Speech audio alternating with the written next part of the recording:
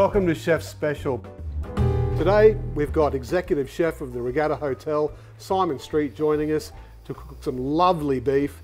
Simon, Thanks, welcome. Sean. Great to be here. Thanks for What having are we us. going to be doing? We're going to do a spiced up striploin, Lovely. serve it with a lightly pickled salad, really fresh, zingy, and basically just get away from the typical, gravy and potato type dish that you'd have at home. Sounds fantastic. So look at this beef, 150 day, grain fed. I know that it just won the open class at the Royal Queensland Food and Wine Show. So really, we're talking the best of the best here. Absolutely, I'm a massive fan. Marble scored 2+, that's what we say in the business. We see that beautiful intramuscular fat on it. It eats beautifully, and it's a great cut of beef to cook at home, being a single muscle, the striploin. And it's one of my favourite cuts as well, because it's got a bit of fat on it. So for people at home, what are the things that they're looking for when they want to choose a piece of beef to cook on the grill? I guess with this striploin in particular, we're looking for a nice sort of fat coverage across the top, nice sort of fat layer.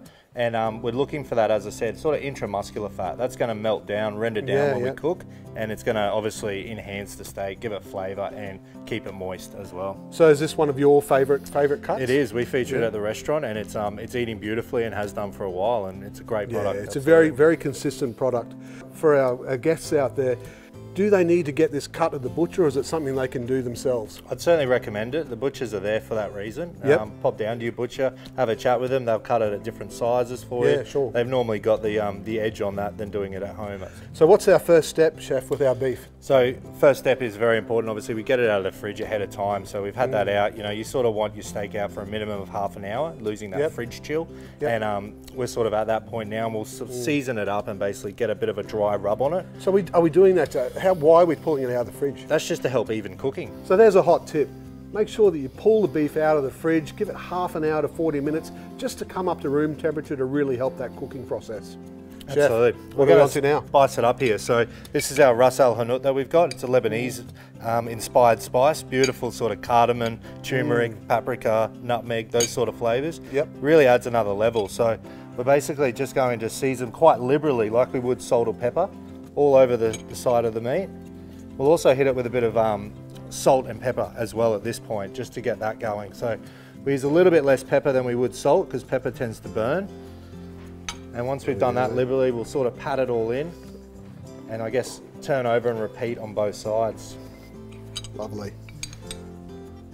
All right, so Chef, I see we're putting on a fair bit of spice here. Absolutely. Is that a normal thing you would do? And like salt, pepper, spice, all that stuff helps develop crust. So yeah, we put quite a liberal amount on there, just to sort of help develop that deep crust when we sear it. Fantastic. And it's all flavour as well, which is obviously important. Yeah. So both sides of the steak as well is epically important. And we just give that, as I said, a bit of a dry rub now, and we'll let that dry marinate sort of until we're ready to cook. So I can see also here, Chef, that the first two steaks that we've marinated are already starting to absorb those flavours. Absolutely. This is not so dry anymore, and that's only a minute or so. Absolutely, and obviously the salt as well is sort of a dry brining type method as well, which is very good for steaks, season slightly before you're going to use it. So that's probably the key then to making sure that you season in advance. Absolutely, at least sort of 5 to 10 minutes before you're going to cook it is perfect, All right, so our beef is seasoned. We've got our grill on. Time to make our salad? Absolutely, we'll crack on with a pickled tomato salad. Beautiful, let's do it. We'll start off, I guess, just with a pickling, really simple pickling liquid. So we've got some red wine vinegar here, got about 200 mils. Let's throw that into a bowl over there, and we've just got some salt and some sugar. So really simple. We go a bit heavier on the sugar, about 60 grams to that sort of 200 mil, and just some very fine salt as well. So it's a fairly similar quantity of each? Yeah, probably a bit less of the salt, just to sort of balance it out so it's not too salty. We'll just give that a quick little dissolve there, and we'll reserve that to the side just while we prep up our vegetables as well. Okay, Chef. All right, so next step, cutting some veggies. Absolutely, so we've got these beautiful little heirloom tomatoes that we'll just cut up depending on the size of them. So, I like to leave some whole. When we've got really small ones like this, we'll just pop them straight into the pickle brine like that. And then some of the bigger ones, I like to cut them up into different shapes as well. So we'll sort of do rounds, halves, whatever we feel like, I guess, at the end of the day, and it adds some different texture and dynamic to the salad. These beautiful colours as well, they all sort of come through. Local produce, you know, we're so lucky here in Queensland. You know, we've got the Lockyer Valley on our doorstep, the scenic rim. So we're going to put some of this onion in here as well, Chef? We'll fine slice that red onion as well, that'll be great.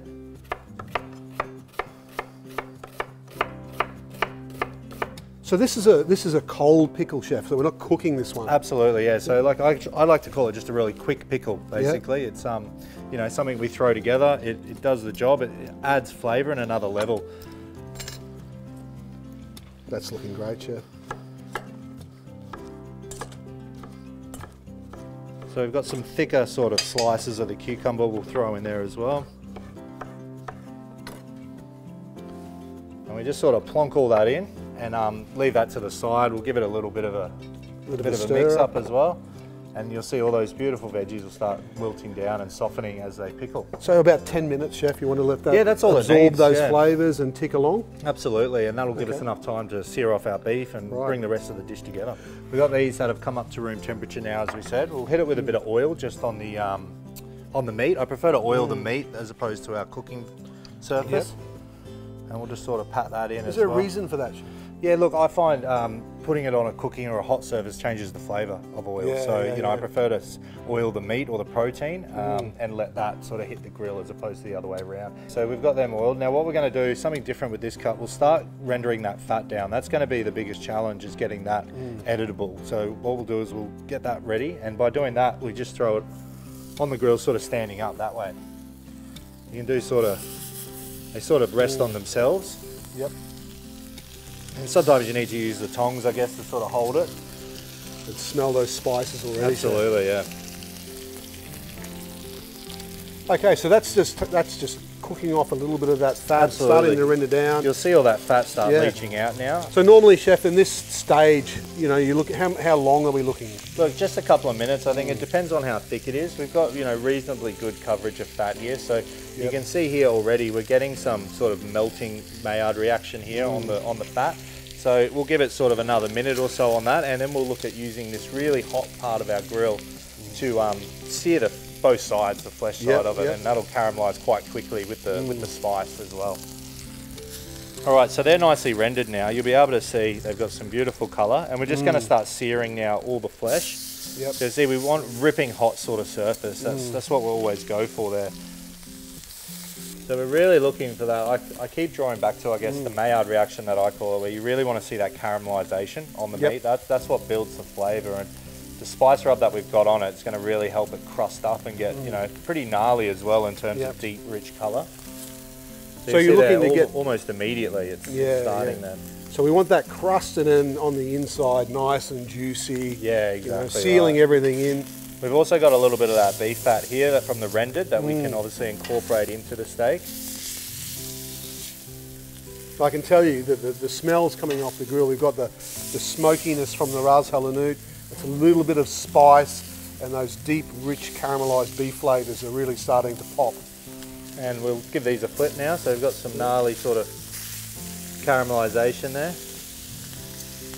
So at the Regatta, Chef, on a busy week, how many steaks do you think would go through your kitchen? Oh, absolutely. So on a busy week, we're sort of doing around 2,500 steaks. Yeah, so if anybody knows how to cook a piece of meat, you're the man. Absolutely. We've got about 16 cuts on the menu as well, so you can imagine the grill at the Regatta, it gets pretty hectic in there, that's for sure.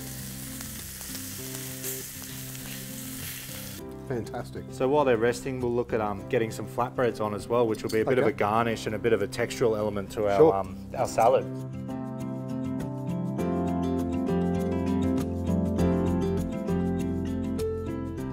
So Simon, we're going to give the steaks a bit of a flash back under the hot plate. Absolutely. Then we'll plate up. We'll bring them up to our desired temperature. Like I said, I like to eat about medium rare. So we'll get all these steaks back on. They've rested now for, you know, a good sort of time. That'll release all the juices slowly.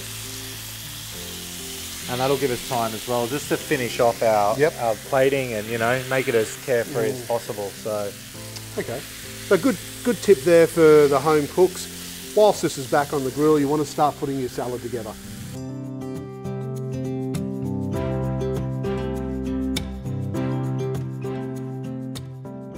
So what do you think, Simon? Are they ready to go? They're good to go. So we've done the resting, we've done all the cooking. we'll get ready to slice these up and finish our dish. So that looks really good. So we'll just slice it into sort of 3 or 4, depending the size of the steak. Look at that, beautiful. So we got a nice sort of hue, and we'll just sort of garnish our platter around. Yeah, so medium to medium rare, you know, beautiful, still blushing.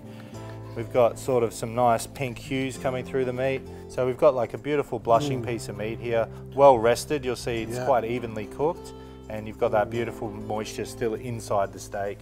And really, Chef, to get the most out of a piece of beef like this, you don't really want to be cooking it too much more than this, do you? No, you definitely don't. It'll just dry out, and you'll sort of lose that flavour and toughness as well. So once we're happy with sort of how much we've got on there, depending on how many people we're feeding, it's ready just for probably a bit of parsley garnish just to finish off, and that also adds a nice sort of freshness and earthy notes to it. We'll just sort of tear that. We don't even worry about chopping it because we want it to be quite fresh. Yep.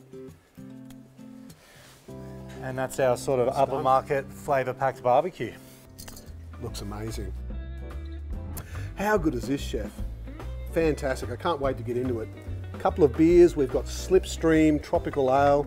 You know, they've won the People's Choice Awards at the Royal Beer Awards. Fantastic. Let's get into it. Cheers. Delicious.